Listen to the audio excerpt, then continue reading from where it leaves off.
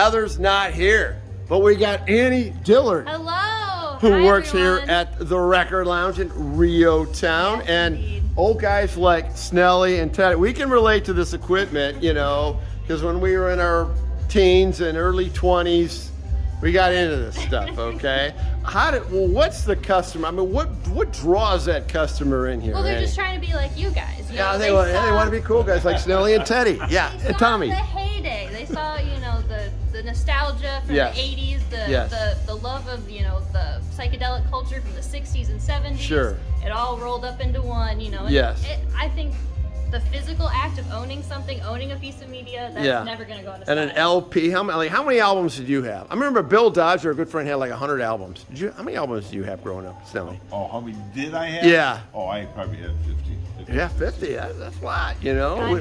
To haul them around, you know, you got to get them loaded in your case, Yeah. bring them to your friend's house. Yes. You know, that's a lot of manpower. That was Friday night, you know, listening to records and ordering pizza or whatever. But so we were talking earlier about like my brother served in Vietnam, Right. And when he came back, everybody was like buying this stereo equipment and shipping it back. Yeah. You know, and you've had other customers do that, right? Oh, just a ton. I mean, whenever it comes to equipment, there's not a lot that's going to compare to the Japanese, the Korean stuff that was coming out in the 70s and 80s. Right. Some of that stuff, you know, we are very lucky to have people here in Lansing, part of our community, that can work on it, can repair it, bring it back to our customers in pristine shape, ready to play.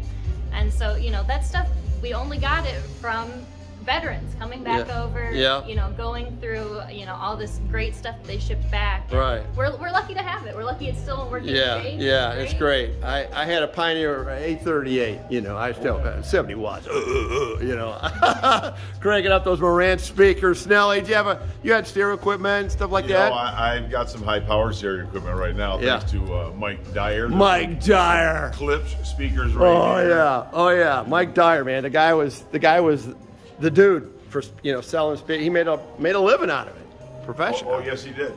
Done well. Yeah. So I've got clip speakers, definitive technology speakers. I've got Marantz, Sony. Still have it.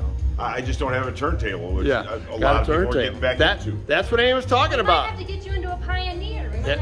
Pioneer, that was another name. Right. Teddy, you had all that. Come on, you had all that stuff. You were a privileged kid, but you worked hard to earn it, right? My sister did. I used hers. Oh, okay. Yeah. Better yet. But we had tons of records and all that. In fact, you know, the whole thing's gone full circle. It's amazing. You know, we got and now all of a sudden, there's talk in our household of getting a turntable and getting the vinyl stuff. You know, it's amazing. I walk in here, it's like, I know. It's a blast from the past. I know. I feel like I'm. Yeah. Lionel Richie. Yeah, I love it. Dancing on the ceiling. Some old posters up there. Oh my. Sounds and Diversions. Oh my God. Petula Clark. Yeah. Wow. This is. You can just go back in time. And is that what people do? Oh, absolutely. They just come here and just. Well, you know, Heather, you know, she's been a great friend to the community for many, many years. She has. So they want to walk down memory lane with her. They want her to take her back to Warehouse Records. They want her. Yes. Oh my God, Warehouse Records. I heard you know Warehouse. Oh yeah, we went there. Okay, your location, hours, and then we'll get you back to your customers. We're right here in Reo Town. We're here from 11 until 6 on the weekends, Friday and Saturday, 11 to 5 on the weekdays. So just come and see us. Okay, Annie, really appreciate it. Impromptu wife. It's been a pleasure. Thank you, gentlemen. Thank you. And as Gary always says, support local. All right.